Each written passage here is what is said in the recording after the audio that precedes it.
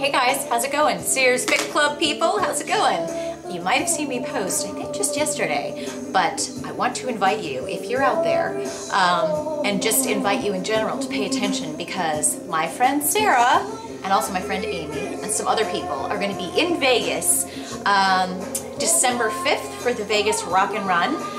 It's my first half marathon. I just started running 3 or 4 months ago, but I can't say that I've been like consistently running all that time.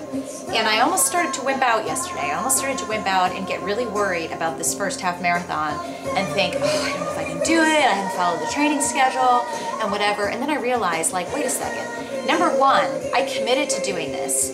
Number two, every time I've thought I can't do something, I've done it. Like even just running, I thought I couldn't do it. I've said for years, I can't run, I get cramps, but I reached out to my friends, I reached out to this community of great fit-minded people and got advice, I read books, I subscribed to the magazine, I got the good running clothes, not that I'm wearing them today because I'm doing a different workout today, but I have to like trust myself and I have to not be scared. When you let fear creep into what you're doing, it's gonna limit everything that you can do.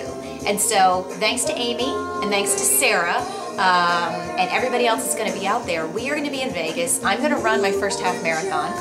I might have to walk some of it, but hey, you know what? I'm going to do it. And I'm going to be so proud of myself when I'm finished. And then that's just the beginning. That's just my first. I mean, you have no idea how many I'm going to do next year.